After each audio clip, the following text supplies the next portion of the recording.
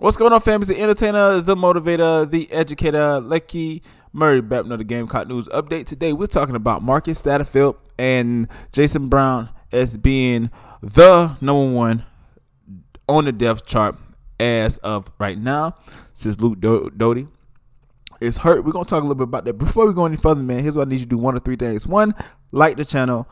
The season's about to get cracking. Lucky Murray's about to get crack-a-lacking with this Gamecock news. So please write that down in the comment section below.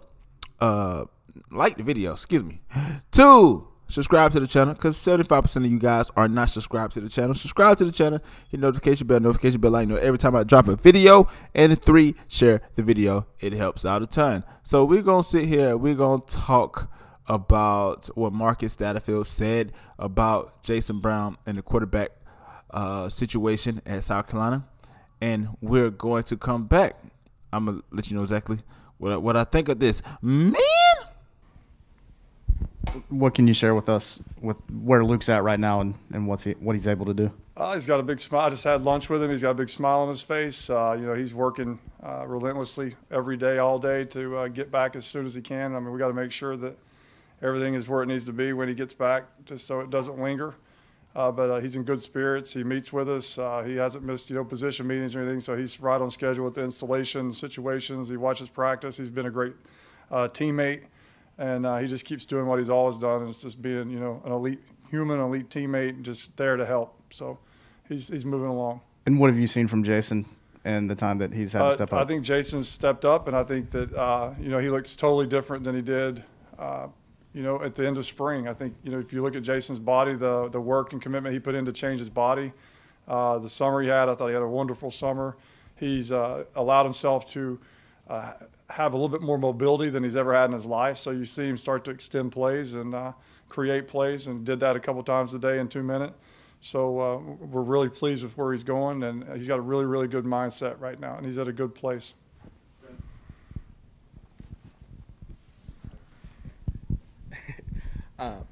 Marcus, in terms of Zeb and getting him in the quarterback room, like, what is kind of the plan for him in terms of getting him up to speed, and how do you kind of work through that with adding a guy at, you know, a couple of weeks short of the opener? Well, the good thing is him and you know, Danny Gordon, another former quarterback here, they did our playbook this summer. So Zeb's got to be one of the first guys who's going to be playing football who actually drew all the passes up in the playbook on the computer. So he's a coach's kid, and he's really, really smart, has high football intelligence. So he already knows our offense, and he's been around the block, you know, a time or two, and he's got the experience, and he's calloused up. So it's not been a really huge transition. It's just a matter of, instead of standing out there telling, he's working with the wideouts, telling the wideouts where to line up and what routes to run. He's in the huddle calling a play now and throwing the ball to him.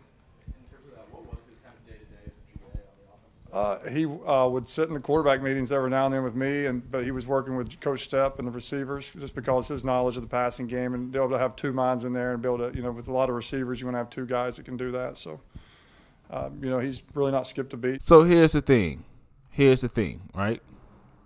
Here's the thing.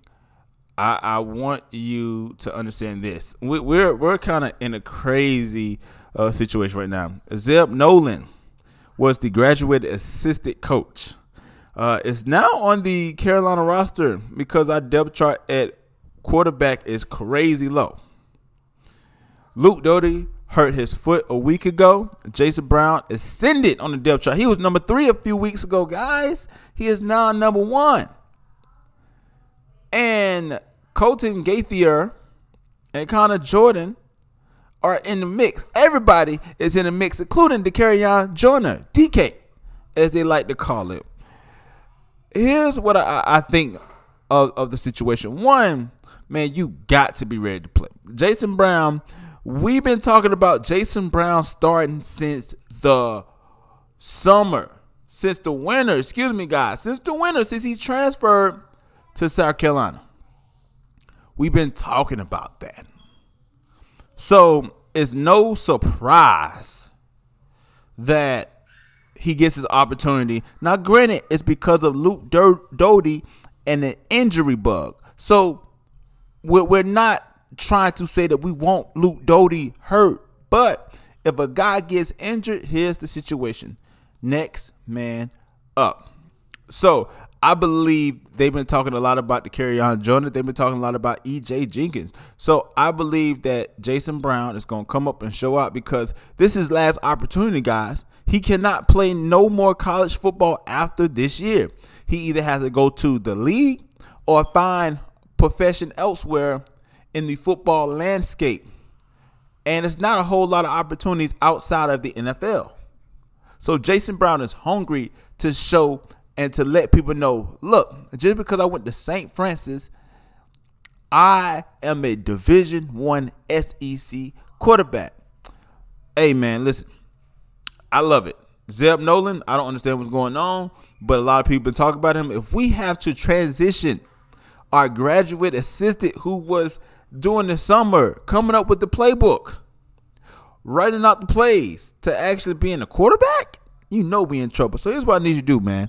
I need you to let me know exactly what you think about this in the comment section below. Yes, Jason Brown is our perceived quarterback #1 going into the first game of the season if Luke Doty is not healthy, which presumably he is not. Yes, I probably said the word wrong. It's okay, people. Let me know what you think about the comment section below. Get us the entertainer, motivated, educator like you, Murray, back with another Gamecock news update. And then, yes, Gamecocks, stand up. Stand up, Garnet and Black. The season is coming along. Hey, man, I hope you going out to week 0 tomorrow, week 0 of high school football, and we get to go to the games. Hey, man, let me know what you think about that in the comment section below. But like always, it's the next time, people.